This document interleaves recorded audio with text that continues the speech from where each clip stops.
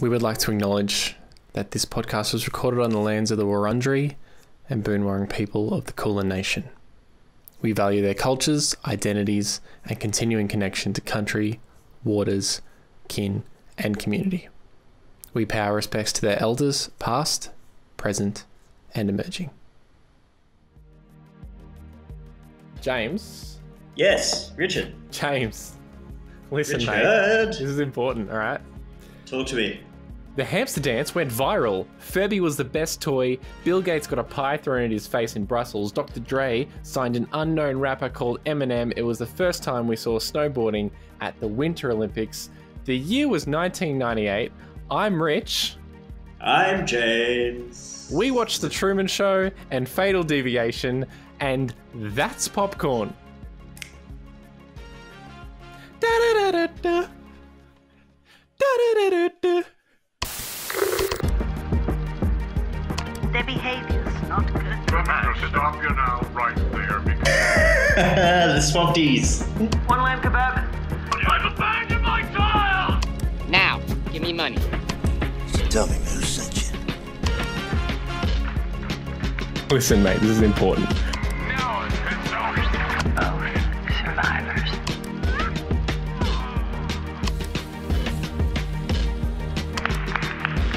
I thought you were real.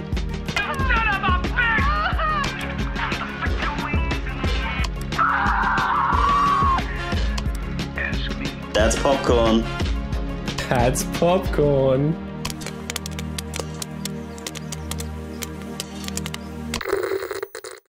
That's good. I like that the hamster dance went viral, Yeah. and we thought that was the worst thing that could possibly happen. The hamster dance went viral pre Google, which is pre Whoa. YouTube. How did people even find it? How did things go viral back then? I don't know, but it was better than how they go viral now. Am I right? Am I right? Blah, blah, blah, blah. Yeah. Hey, James. How are you? I'm good. I'm good, Richard. Oh, How are you? I've How are I've you? had like no sleep. All right. Hey, everyone. Welcome again to That's Popcorn. As I said in the intro, I'm Rich. I'm James. James. Fatal James. James. Facial Jamesiation. Deviation. The James Show. Welcome to That's Popcorn. This is where we watch a really good, loved, audience-loved, critic-loved film from a year. And then from the same year, we watch the opposite. Something that's panned, hated, despised. And this week, this episode, I just became like And Porky this Pig. Well, that's all, folks. I I hope you enjoyed this episode. It's been about 2 minutes. Yibbity. Oh, it's going to be an hour of just me giggling because I haven't had enough sleep. Anyway, this episode we watched The Truman Show and Fatal Deviation. What would you like to start with? I have a lot to say about both. I do as well. I think maybe we should start on a very high note and discuss The Truman Show. I did not know if that was where you were going. It was definitely where I was going. There's no room for jokes about the quality of the films that we've watched this week. All right. So let's get Truman. Let's jump into The Truman Show. Before we do that, let's watch the trailer. Comments are still headed. What else is on? Yeah, let's see what else is. Coming to you now from the largest studio ever constructed, it's The Truman Show! Good morning. Good morning. Oh, and in case I don't see you, good afternoon, good evening, and good night. What if? No scripts, no cue cards. Morning, Spencer. How's it going? What if you were watched every moment of your life? How many cameras you got there in that town? 5,000. I believe Truman is the first child to have been legally adopted by a corporation. That's correct. Brilliant. What if everyone you knew was pretending? Can I me? Look what I got at the checkout. Dishwasher safe. That's amazing. What if your world was make-believe? Cue the sun. While the world he inhabits is counterfeit. I'm not allowed to talk to you. That's how I look. Not your type. There's nothing fake about Truman himself. What if you didn't know it? Until now. A lot of strange things have been happening. Stand by ring cam. Is he looking at us? Does he think he knows? I think I'm mixed up in something. Something big. We accept the reality with which we're presented. Everybody's pretending, Truman. Get out of here. Come and find me. Truman? Truman! Truman! Anything happen? No. Mm-hmm. You may find yourself in another part of the world. Feels like the whole world revolves around me. Everybody seems to be in on it. I'm going away for a while. You may tell yourself, this is not my beautiful wife. You may ask yourself, how did I get here? I'm not in on it, Truman, because the last thing that I would ever do is lie to you. Fade up music. That's our hero shot. He's gone. Okay? Yes! Want to do it again? No! Find out. Truman, where are you going? You can do it. How do we stop him? Give me some lightning. Is that the best you can do? Cut transmission! I like your pen. I was wondering that myself. Jim Carrey. The Truman Show. Watch what happens.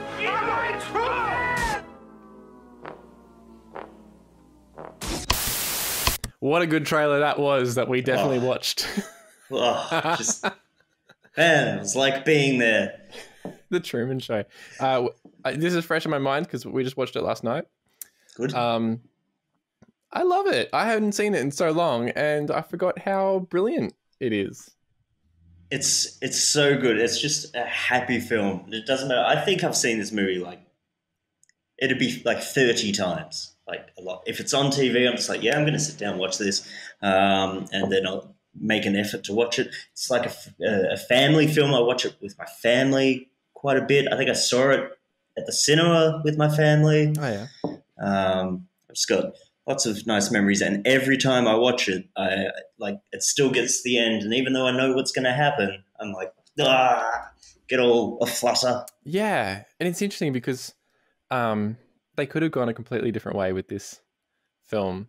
I read that they actually did want to have a very a much darker film. It's gonna be like set in New York or something. Yeah, and it's gonna be like, I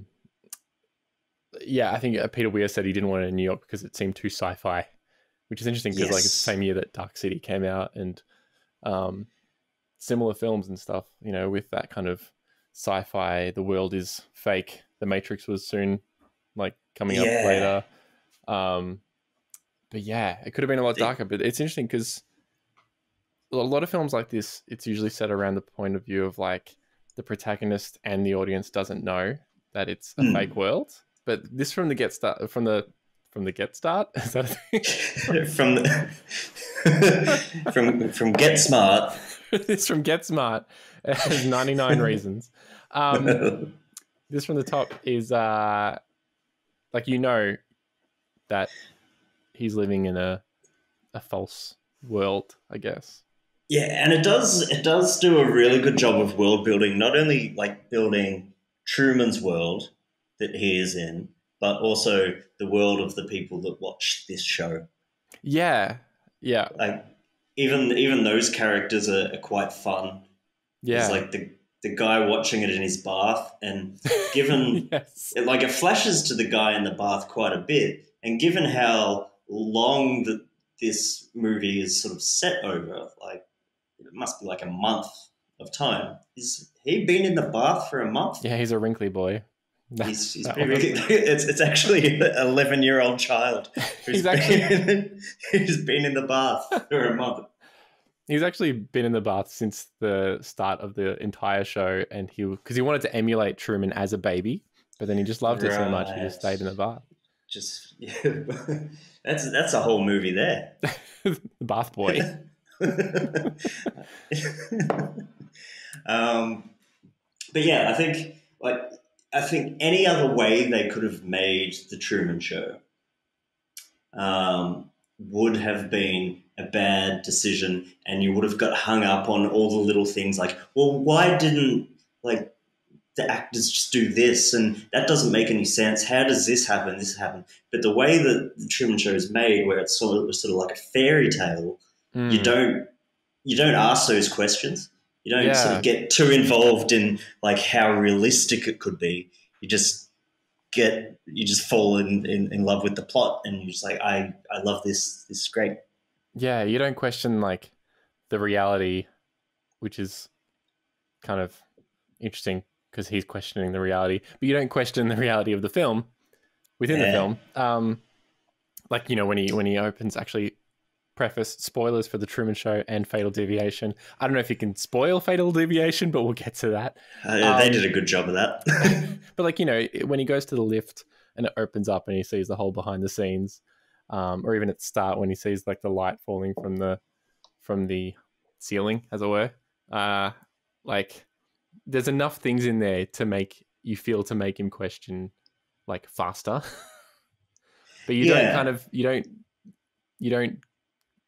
go with the journey. You don't go, you know, wow, of course it's fake, mate.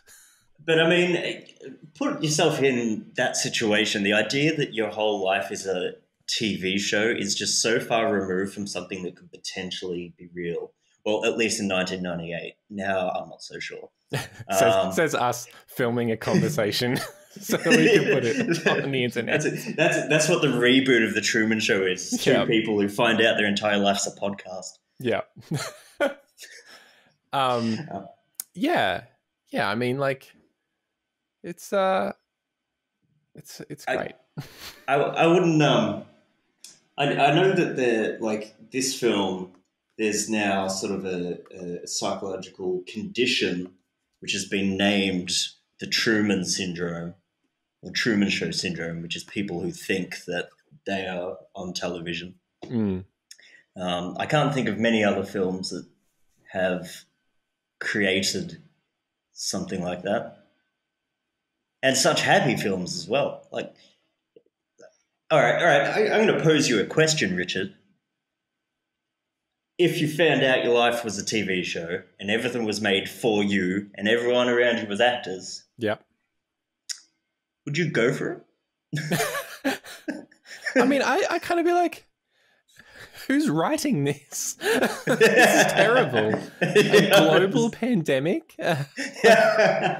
Really? Season Donald 20 has gone garbage. Yeah, that cameo from Trump. Yeah, jeez. Like, clearly the Writers Guild just shut down for the last 10 years. Yeah, but I think look, there's been situations where I've gone, yeah, this is someone's pranking me. Like, people are watching this.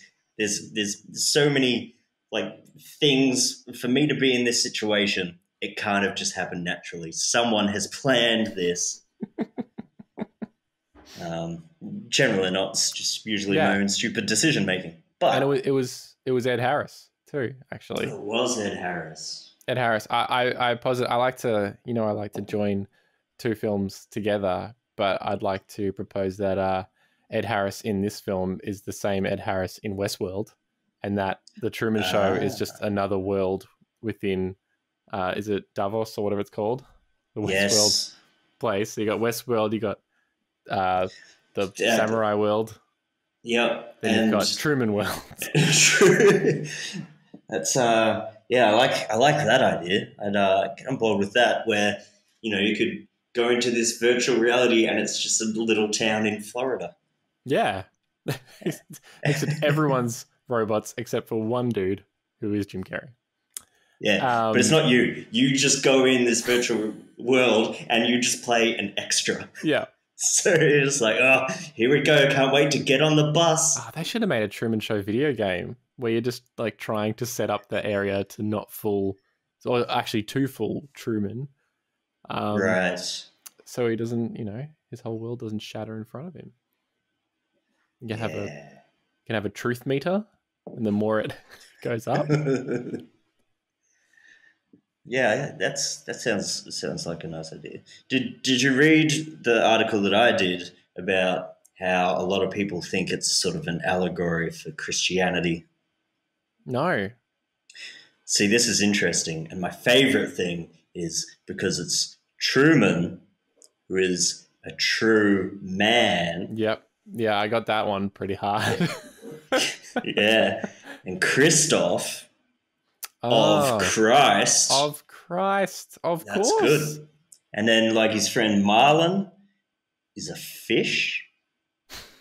And that's Jesus. That's something. What's his wife's name? What's Laura Linney's Meryl? Meryl? Yes. Mary? Oh man, this is it. Wow. This is, you know what? This is what That's Popcorn is switching to. Uncovering. We're pivoting. Yeah. Yep. It's now that's communion wafer. Film that's communion wafer. Communion wafer. And every film is an allegory for Christianity. Yes. I mean, you'd probably, like, your averages would be higher. Like, you'd probably hit the mark more often than not with that, with most kind of Western-made films. There are a lot of small details in this film. Speaking of the details of allegories to Christ, I liked in particular there was a vitamin D bottle. Did you see that one? I did not. Giving like the idea that, like, because they're in this fake world, they need to have more vitamin D because they're not getting actual sun.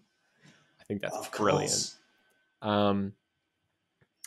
Yeah, that one just stood out to me. But there's other ones like the guy picking up rubbish, but there's no rubbish he's picking up, so he's just miming it. Or his friend stocking the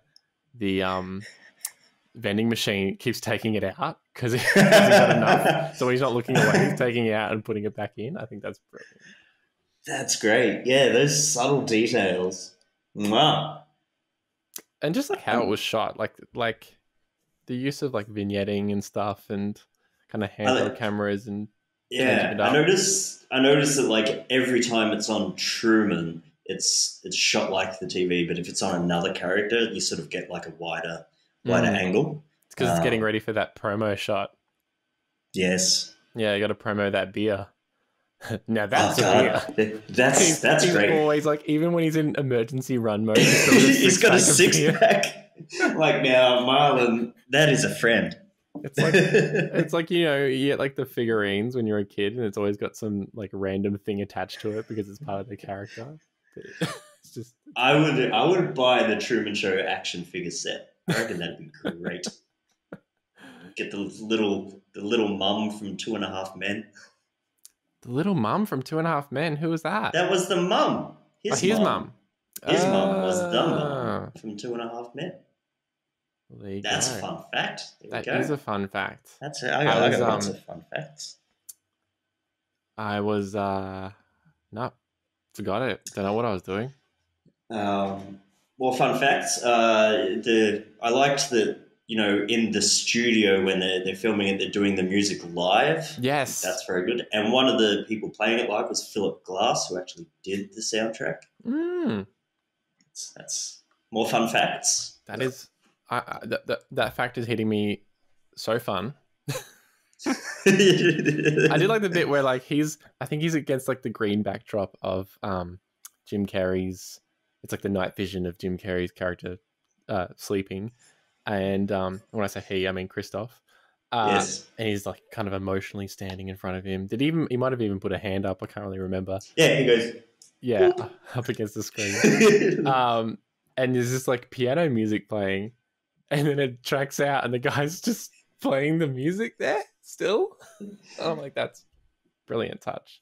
And the first time they revealed like that the music's being played live is great as well, because up until then I was kind of like, this music's a little bit strange. Like it's just like it was just like predominantly piano music and stuff, and I'm like, this is kind of odd for a motion picture. And then they show that it's like, oh yeah, they're doing it live because they have to. Of course. I thought that was great. I do like that I had a look. I think it's about 57 minutes into the film before it actually goes out to the wider world. like that you sort of actually find out that, you know, this is the people making the show. Right. So the first 57 minutes is just Truman. Were there a few shots of the bar? The people watching in the bar before that? There was the people watching, but it didn't go into like the studio. It didn't, like, you don't meet Christoph until like an hour in. And that's pretty big because I think he got nominated for an Oscar. Oh, really? Best supporting actor for Ed Harris. But Jim Carrey did not get a nomination. Rough. It was his first sort of like dramatic role. I did read that Roger Ebert had to apologize to him because he said he'd never make a good film after Ace Ventura. Yeah, I mean, including Ace Ventura, I think, was the statement. Not like this is the best film ever. You can't top this. This is peak cinema. This is the best thing you're ever going to do. And Ace Ventura 2 comes out. No. Oh my God! Roger lost his mind. Oh God! But yeah, because Jim Carrey did do this, I think, just after Liar Liar, maybe. And it was a nice change. I think there's only one sort of scene where he goes full Jim Carrey mode, where he's in the car and he's just screaming, and you're like, all right, tone it down a bit. You're in an actual movie with real actors this time, Jim. I saw the quote where it was like, Peter Weir, the director, had Jim Carrey as like his first choice, because he was saying he might have been at the Blockbuster, you know, from episode 3 of That's Popcorn. We talked a lot about Blockbuster, but he was like renting Ace Ventura. He's like, oh, stuff it, I'll rent it or something, and then he watched it and he's like, well, this is someone new. I'm like, that's the most backhanded compliment. This is definitely not a thing I've seen before. But then he hired him, so it all worked out. It did. I did also read this was pretty much based on a Twilight Zone episode from the late 80s. And then I read the synopsis of that episode, and it sounds exactly the same. But I'm not going to let that take away from it, because I think you could, as we said earlier, like, you could have done this movie a million different ways, and the way they actually went with is probably the last one that anyone would have thought of. Like, it's just sort of, it's just happy and nice, like, the whole way through. Even like the moments where there's like a bit of danger, it's still not danger. Yeah, it wouldn't get made now, I feel. No. I feel like it would be either too serious or it would be too kiddie. Gritty or kiddie. Yeah, well, like it's one way or the other. I feel like there isn't that sort of like family drama. And it makes you wonder, like, how many other films could have been like that were just like shonky films that just got lost in the 90s and could have been done better if it was in better hands and had sort of like a different angle. Like, everyone just sort of went, okay, The Matrix came out, let's just make every movie a sort of dark sci-fi that looks like The Matrix. But you could have gone down this other path and made sort of like a modern fairy tale, and it would have become sort of critically acclaimed and remembered. Yeah, well, I mean, there is one film I can think of that could have been made differently, and that film is Fatal Deviation, which I don't think I'm ready to segue to it, but that would be a good opportunity. Yeah. Was there anything else about Truman Show that you wanted to talk about? I did like the travel agent with the bib. Yes, that was good. Straight out of makeup. Yeah, straight out of makeup. Actually, like, that's one of the things that I remember seeing in every other time I've watched this. This guy's just wearing a bib. She's definitely come straight from the dentist. And it wasn't until this watch when I was like, she didn't come from the dentist. Like, it doesn't make any sense. It's from makeup. Like, okay. I did love the travel agent scene. Just all the shots in the background. You know, there's the plane getting struck by lightning. This could happen to you. Like, okay, this is my thought, and this is when you start watching it and you start picking it apart. But as I said, like, this isn't a film where you even want to pick it apart just because it's nice. But if you were going to pick it apart, like, why would the producers even introduce the idea to Truman that there's a whole world out there? Like, it would have just been easier if right from day dot they said, this is the world. But then I guess their aim was to follow someone's actual life. That's true.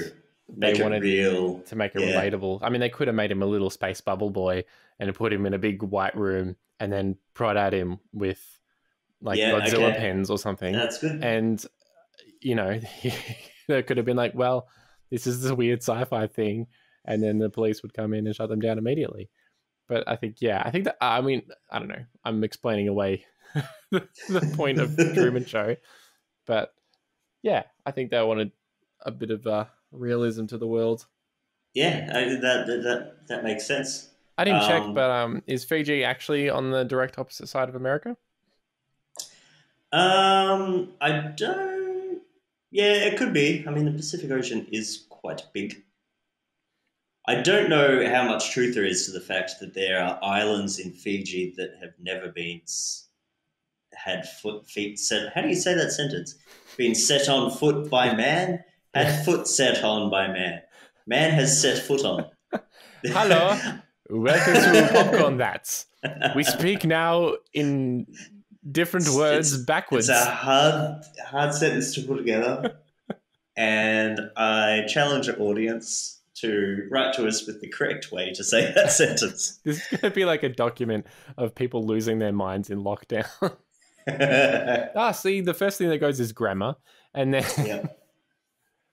and then you say things like "get start" or something. I did before we did this episode. I was planning on making a joke somehow that there was a sequel to the Truman Show that was made. I haven't seen it. It's called Capote. There you go.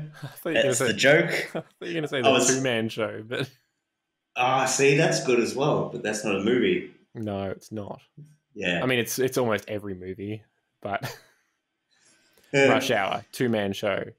Codename Cleaner. No, I can't think of anything.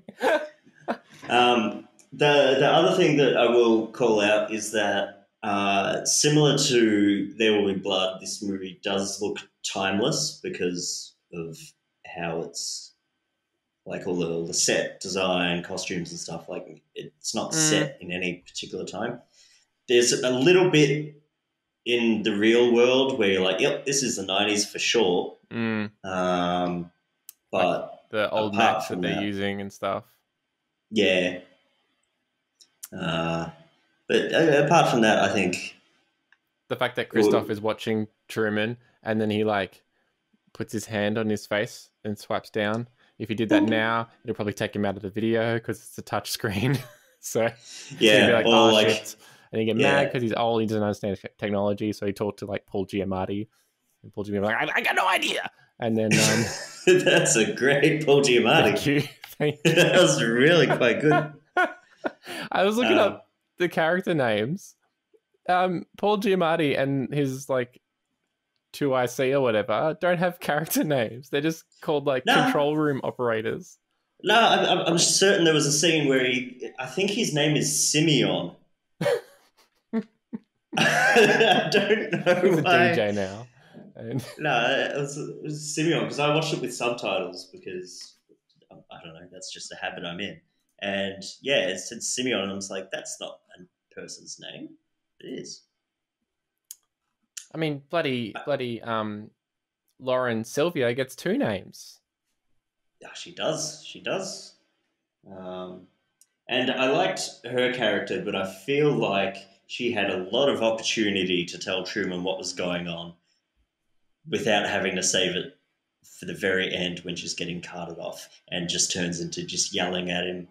And that doesn't make... If someone's just yelling at you, it's not real, it's all for you. Like, what are you talking about? But like maybe when they were in the library just having a quiet conversation, she could have gone, "Hey, this is a TV show that you're on. This is all fake. I'm an actress." That might have been the opportunity there, Sylvia. Yeah, but that just sounds like a meet cute.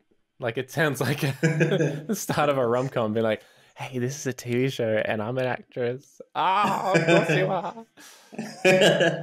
I did like the flashback, or like it wasn't a flashback because it was when he was getting interviewed by Harry Shearer's character, Mr. Burns' character. That they show like the other times people have come into the show before. I particularly like the guy in the Christmas in the gift. You're like, it's TV. It's all TV. It's great.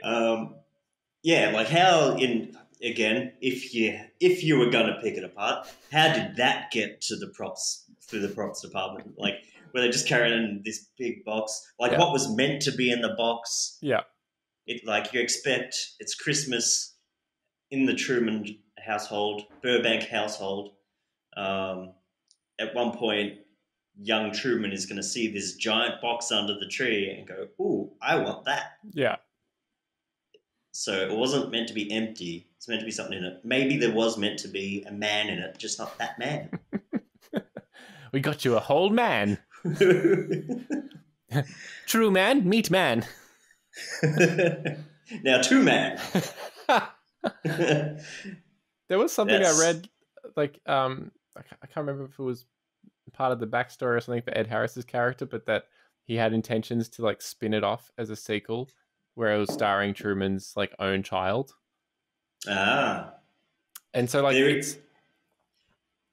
is a creepy line where he says, "We are hoping for TV's first televised conception." Yeah, like, that's why this film is like a millimeter away from being the darkest film ever, because it's like, you know, what's this situation where you're paying like an actress to become his wife and then bear his child, I presume, and then like forgiving the whole idea of that you just raised this person in a lie for like 30 years. It's just it's a bit, it could be so dark. There was a scene apparently in the cut script version where like this guy is sexually assaulting a woman and Truman just ignores it and then walks away, and then the two actors stop obviously the scene and are just like bemused that he would like ignore it and not try and help or something. And I'm like, far out, that is a different film. That is a totally different movie. I am interested in the reboot. Maybe I'll just watch the Twilight Zone episode that it's based on, and that'll do it. But yeah, as I said, I don't think they could have done this film any other way that would make it better than the way it is. Agreed. That's my final comments. The Truman Show. Do you recommend seeing The Truman Show? I do recommend. And actually, before I say it's my final comments, I had the soundtrack on this morning when I was making breakfast. Oh, that's and creepy. It is delightful. I'm sure you all would have seen it. Did you get... Yeah, we were watching through your bathroom mirror as you were drawing a spaceman around you with soap. Yeah. I feel like we need some sort of rating system on That's Popcorn. If small, medium, large, or jumbo popcorn for the Truman Show. That's a large. That's a maxi popcorn. Maxi popcorn, agreed. Popcorn across the board for the Truman Show. But now we'll have a short break. We'll go to the trailer for our next film.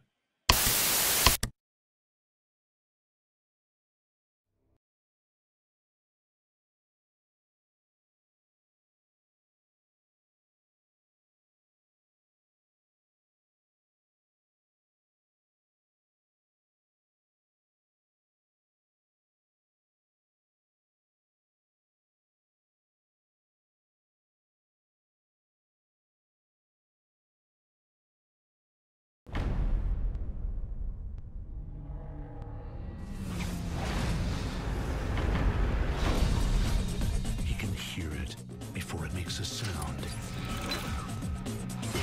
He can sense it before it happens. He can vanish before you realize he's there. And he's the last person you'd ever expect. Expect the unexpected. In keeping with the ancient ways, there are no rules.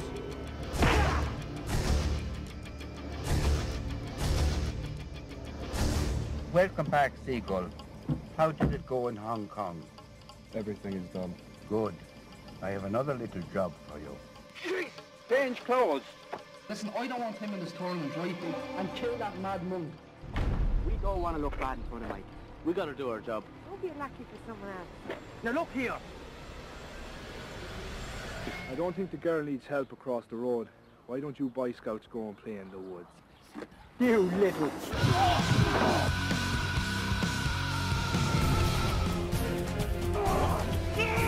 You killed my father. Now I'm gonna kill you. But what about Nicola? We'll get her back.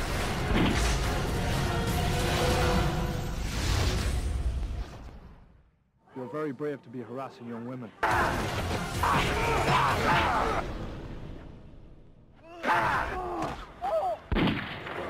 Deviation.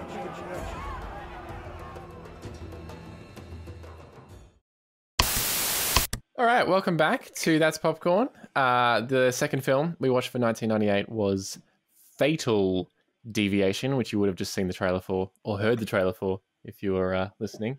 Or just seen and not heard if you closed your ears. Yeah, or maybe smelt. That's the trailer. I mean, that's a pretty stinky trailer. Yes, sting. I feel bad if you've got one of those cool smell devices that exist. It's a fatal deviated septum.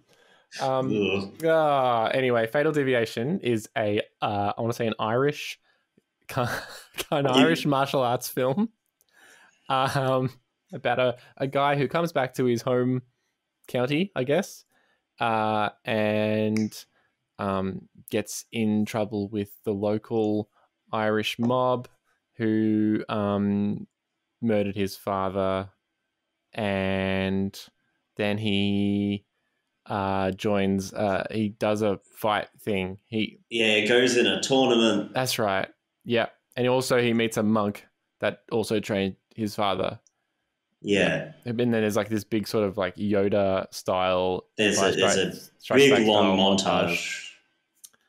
Yeah. What did you think of Fatal Deviation, James?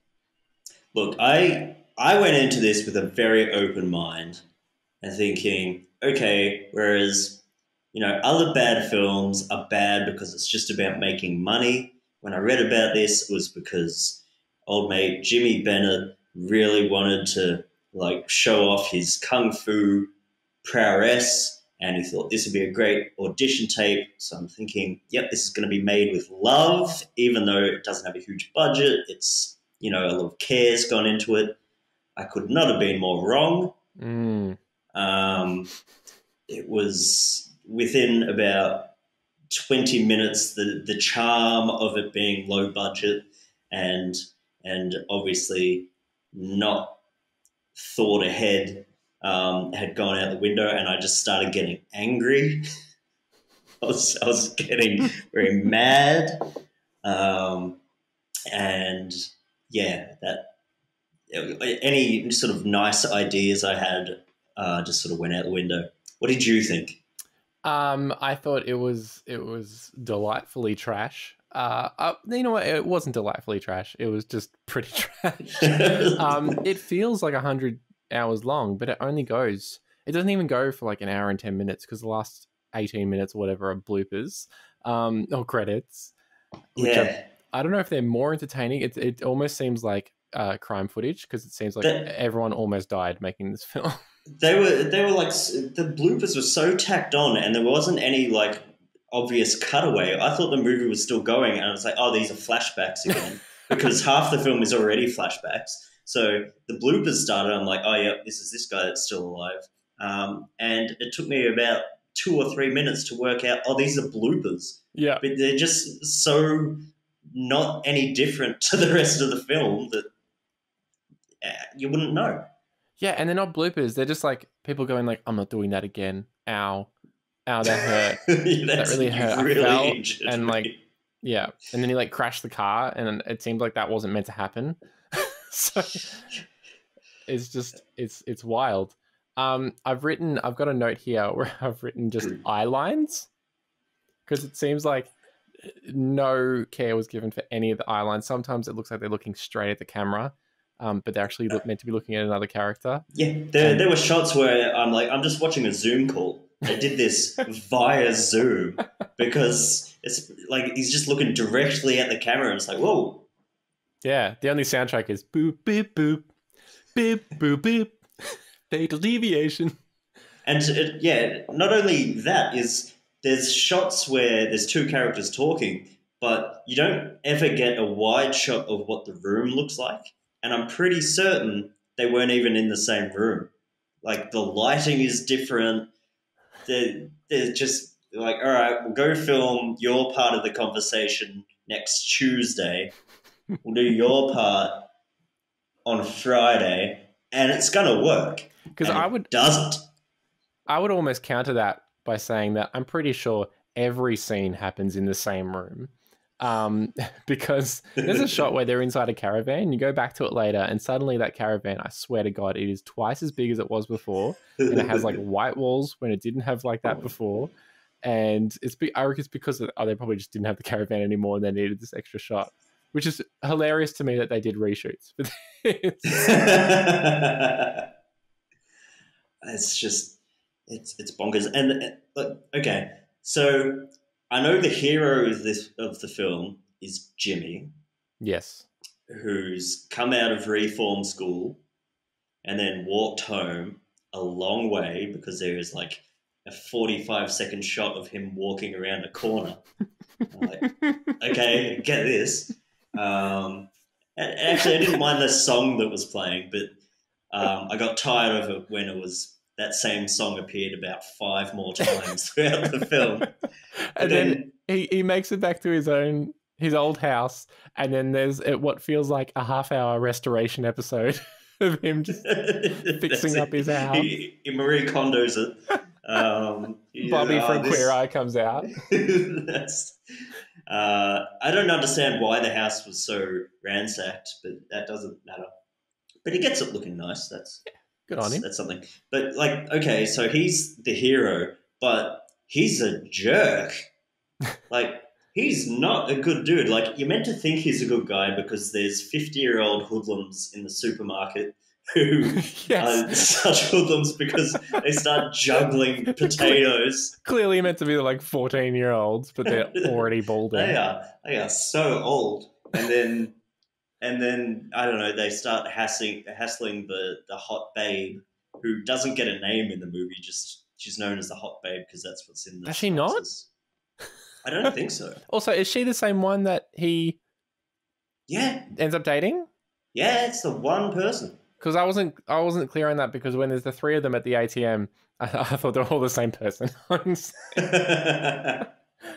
yeah, the funny thing about that scene is that these hoodlums are like threatening to knock over the paper towel setup or whatever, and then he comes over, kicks the guy in the nuts, and pushes him back through the paper towels. So exactly. So I mean, is he meant to be a hero here? Because he's not. And then later on, when there's the 2 other hoodlums hassling the hot babe, and he says, "I don't think the girl needs help crossing the street," and then he beats him up, and then he helps her cross the street.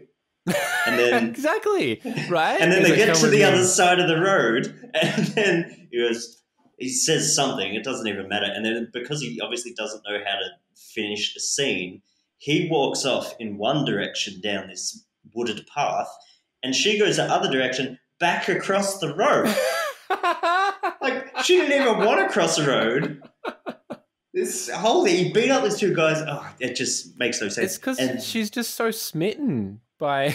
She's definitely in love. So impressive by his high kicks. And then, just in case you weren't sure if he was still a good guy or a bad guy, he goes into the bar and sits down and says, "Beer." And I'm like, that's not what a hero says. I don't care what country you're in. No one just comes in and just sits down having... Like, he's not a local. He's not like... He's not well known. He just sits down and is like, "Beer." If I did that to like my mate that works at the bar, they'd be like, "No, say nicely." Say please, yeah. Or, "What kind of beer?" Yes, that too. He also says to that guy, "F your gun."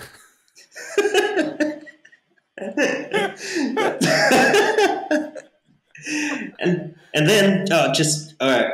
And then there's the weird montage with the monk, and he's getting taught how to do fighting. Even though it was already set up that he was a great fighter, he still has to learn fighting from the monk. Yeah. And then that montage is intercut with scenes of him on a date, like horse riding with the hot babe. Yeah. And then it finishes... Eating strawberries and 7 oranges.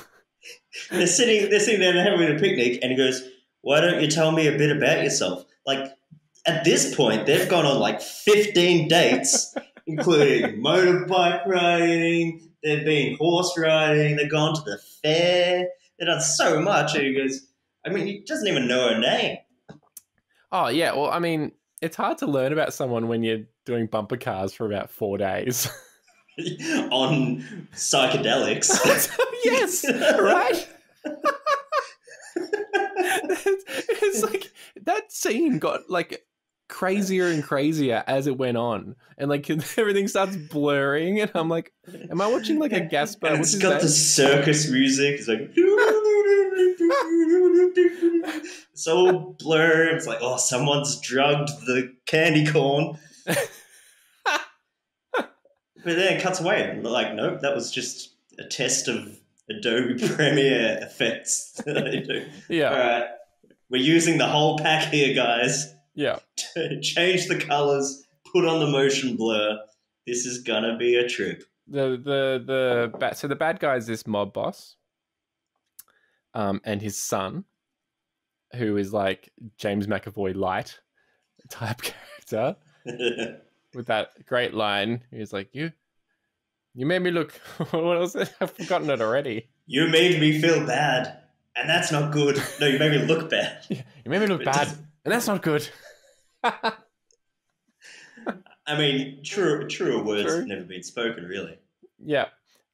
He ends up being, I think, I mean, it's hard to say, but I feel like he ends up being the main villain for most of the film, to the point that I thought the film had ended. They're back on a picnic, and then all of a sudden he's got the gun in his head, in his face again, which I'm pretty sure is the same gun from the bar. You don't want to, buy too many props. And then he just like, does he kill him? I think he does. He does. Let me tell you, because I've got it written down here, because it's great. So he's about to kiss the hot babe, and he gets a gun to the head, and the mob boss says, "You killed my son. Now I'm going to kill you, just as I killed your father." And then Jimmy does a wah wah, and then he's holding the gun. He goes, "You killed my father. Now I'm going to kill you, just like I killed your son," which is the best line flipping I've ever heard. That's brilliant. It's like Dr. Seuss. But it does feel like they forgot that character existed, and they're like, "Oh, we finished our film. We need to add this extra scene in to resolve this as well." And then we go to bloopers. The people getting hurt. I do have a big question, and maybe you can answer this. What was with the scene with the naked man in the bathtub? Thank you for bringing that up. the like poor man's Danny McBride comes out in his cowboy hat and like just undies and goes over to this bathtub, and I'm like, no, he's not gonna. And yet Dax himself gets in the bathtub and then has like a full frontal nudity scene, which, I mean, this film was shot on like a Coke bottle, so like, you could argue whether full frontal means anything in this circumstance, but like, what's the point? Is the bigger question.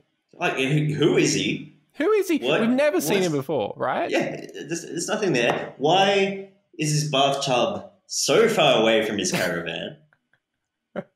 Why is he wearing a cowboy hat in the bath? You know what? Maybe that's what he wears when he's about to watch a Truman Show. It's the same guy. It's the same guy. Character. Yeah, it's amazing. Also, the tournament. We go to the tournament, and so there's all these people fighting. We're seeing them fight one by one, essentially. There's one guy I like in particular who's like the big dude, wearing almost like, I think he's like wearing like a leotard or something, or it's only got like one singlet thing, bit like a Fred Flintstone type deal. He's the best. Clearly, he's just like way into it. But then we go to another scene. Is it like, which I think was meant to be a flashback, but it's not clear because it's just like they're elsewhere. It's another time of day or whatever. And then we go back to the tournament. So it almost looks like the tournament happened over 2 days, which it clearly didn't. But also the tournament happens at day because we escaped the tournament and it's like full daylight, which is a bit of a weird time, I think, for a martial arts tournament. But, you know, I'm not an expert. Yeah, that's it. I don't know what happens in Ireland. Like, I know it's quite far north in the summertime. It has a longer rate of sun, so it could have been 10 p.m. That's right. Because it's the land of the forever sun. That's the other name for Ireland. That's what it translates to. Yes. In martial arts Irish. That's right. Can I just talk about the note that he receives? Yes. The like threatening note that he received. I can't remember how does he receive it again? How does he receive it? Does it just come to his door or something? I have no idea. Did someone hand it to him? I feel like that could have happened. Yeah, I mean there was that earlier scene where he gets the invitation to the tournament and he's at his house with his girlfriend, and it's like, so a monk comes to the door, gives him this like A4 clip art printout of like, come to the tournament, and then he shows it to her and she's like, oh, the tournament, oh wow, how did you get this? I'm like, you're sitting there. And then he looks back and the monk's gone and he's just like, I don't know where he went. Oh, he's a monk. But what I am trying to get to is he gets another note and it's ominous. It's a threatening note. He opens it up and it says just 3 simple words: loose or else.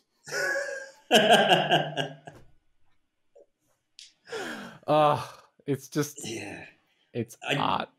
I didn't understand the motivation of anyone in the film to do anything that they did. I did like that scene where when just after he saves the hot babe from the 2 men trying to walk her across the street that she didn't want to go across, she comes over to his house and brings him a pie. And the pie is not in a container or anything. It's like, I made you this pie. And gives it to him. Behind her back. And he's just holding it. He's like, thanks. And it's just this, obviously he's like, and goes, can I see you again? She goes, I don't know. Can you? And then walks out. I hated that so much. And then he's just holding this pie for what seems like an eternity as it's sort of like, as she like leaves the room, he's like, staring at the door. Yeah, because she came over on her bike, didn't she? So I don't know where that pie was. Just perched somewhere. But yeah, to the point of him just staring off into the distance, this film could have been like a minute long if someone edited it properly. Because there's so many shots that there's one shot where he's visiting the mob boss, threateningly, like he was threatened by these dudes to come visit the mob boss, and the mob boss wants to give him a job, and he's like, no, or something. I can't remember. He had a line. He's like, I'll think about it or something. I can't remember. But the scene starts with like the door behind him closing, and they're kind of just like standing on the spot, and I feel like they go like, as if they've just walked in. They clearly haven't. And it's just, just cut the edit just a little bit. Yeah. And there's that bizarre scene after the bar fight, which, by the way, has the jauntiest music in the world. This big angry bar fight with, drunken people fighting on a pool table and music. Yeah. It's so happy. I'm just like, how is that? And that music wasn't used in the bloopers later on. Like, that would have at least identified bloopers, but no, they can't use the scary bar fight scene music. It was like the bloopers. Inception music in the bloopers. There's a scene directly after that where, like, the baddie goes back to the mob boss's house, and the mob boss is decorating, like, flowers. He's doing, like, a flower display thing, and it's, like, 10 seconds. And I'm like, is this YouTube? Have I accidentally clicked next midway through this movie, and I'm watching how to do flower decoration? All right, now I'll show you how to do flower decoration. Like, comment, subscribe. And then, because then, like, straight after that shot of him doing the flowers, it then cuts to his face front on it, and he goes, yes! What the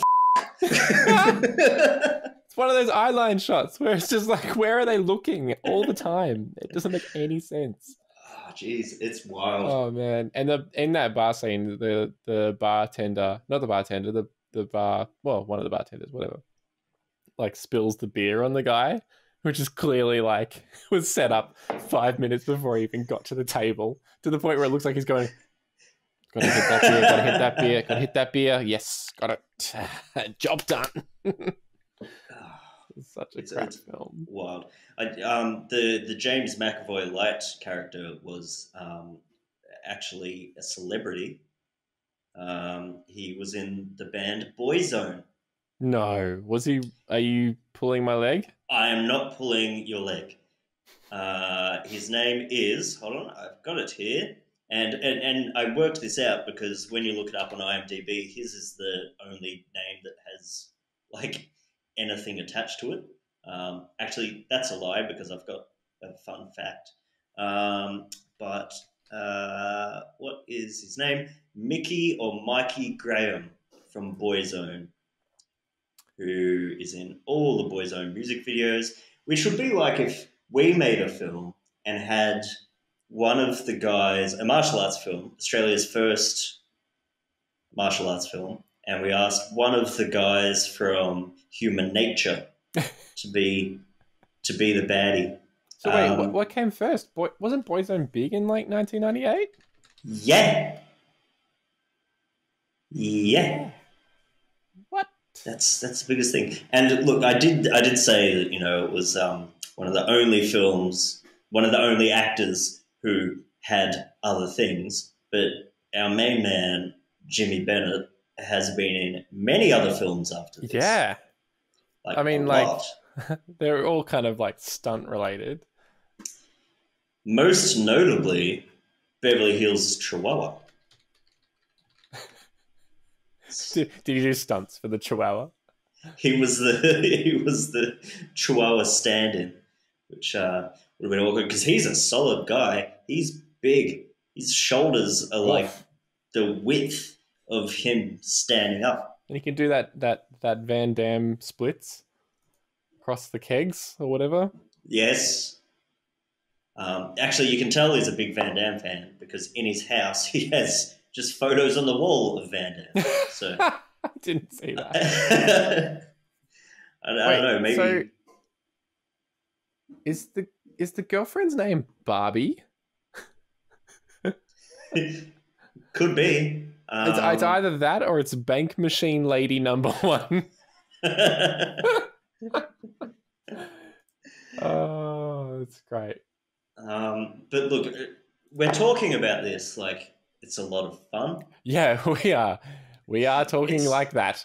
Yeah, it's not. Like, I couldn't even say it's one of those it's so bad it's good movies. I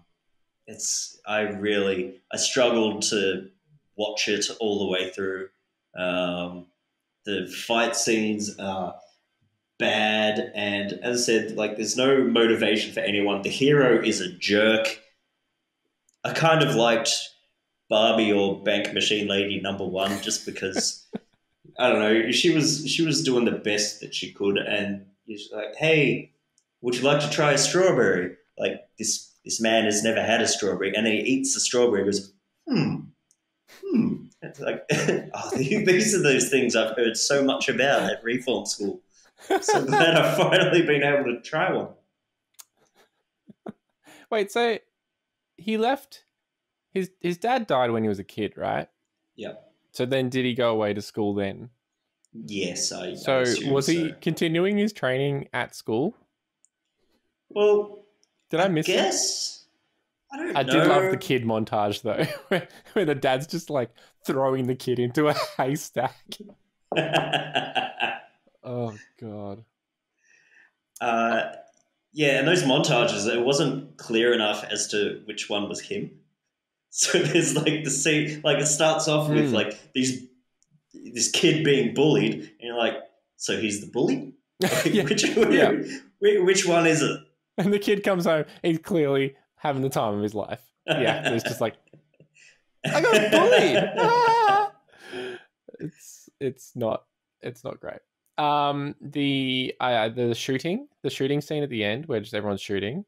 Yes. It's just like close up, not even close up, like medium shots of people just shooting nowhere in particular.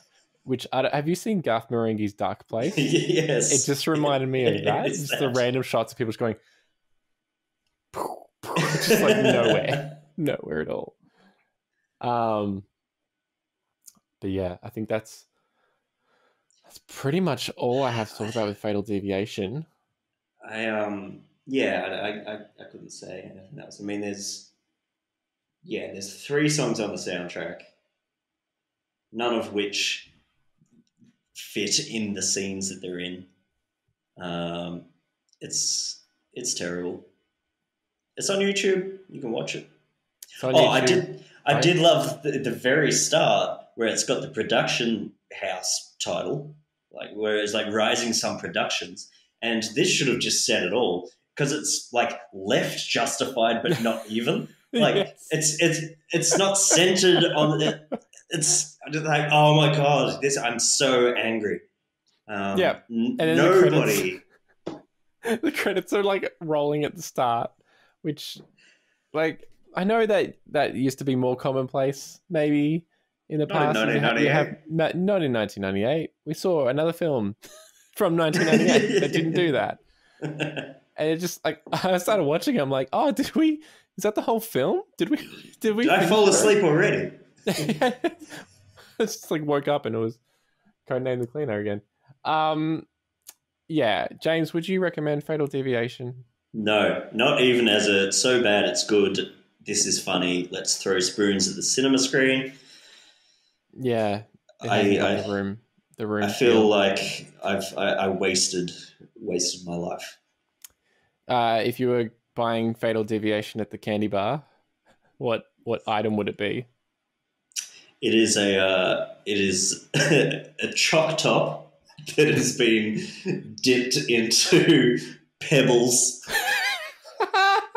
Just like when you go to one of those landscaping things and they've just got this massive big pit of tiny little stones. It's a chalk top that's dipped in that. Oh no. And then some blood and bone as well. Oh, not blood and bone. It stinks. Well, okay. What's your candy bar? I would I would not recommend Fatal Deviation. I think at the candy bar this would be a request for refund. There's no item there that I think would suffice it. Maybe like a shitty toy that's been melted to the dashboard of a crap car or something. No, Fatal Deviation. I'd say deviate away from this, or else it'll be fatal. There will be Fatal Deviation. That makes the most sense of the title out of the whole thing. Yeah. I think if you are interested in any of the crap that we've talked about, just like load it up on YouTube and try and find the like one glimpse of that scene. Just don't watch it though. Through. Just don't watch the whole film. It's too long, and it's actually not too long, but it feels too long. Yeah, you'll be sad afterwards. Like you'll get through it and go, how did I get to this stage in my life? Because that's what I did. I started thinking maybe this podcast idea isn't for me. maybe I'm not cut out for this. Yeah. So that was, I mean, it was 1998, and it was hard to make good films in 1998, except for the one that we did watch. Look, if this was made, I mean, in today's day and age, this would be a 10-second TikTok video of Jimmy just doing some kung fu, doing the splits over some kegs, punching a bag. That would be the entire thing. 1998 had to make a full-length movie. Yeah. And to be fair, we've got access to like amazing technology and stuff now to make good low-budget films. So we are spoiled, but still don't recommend it. James? Yes. That's been Fatal Deviation and The Truman Show. Everyone that isn't James, like, comment, subscribe. Can I do that though? What can you do that, or do you want to like do? Can I like, comment, and subscribe? Yeah, go for it. I don't know. Okay, I just wanted to make sure I wasn't banned if I leave a comment. He's pretty funny. I liked that bit he said about the pie. I really liked that. He's back at it again. I really liked that joke that he made about Truman Show 2, Capote. I reckon if I make that comment, I'm going to like that comment. I feel like I'm going to be emailing you saying, "Hey James, you've got a fan." Yeah. His name is James. Oh God. Yes. So I've been Rich. I've been James. Jimmy Bennett is my name. James Jimmy Bennett, man in Bath.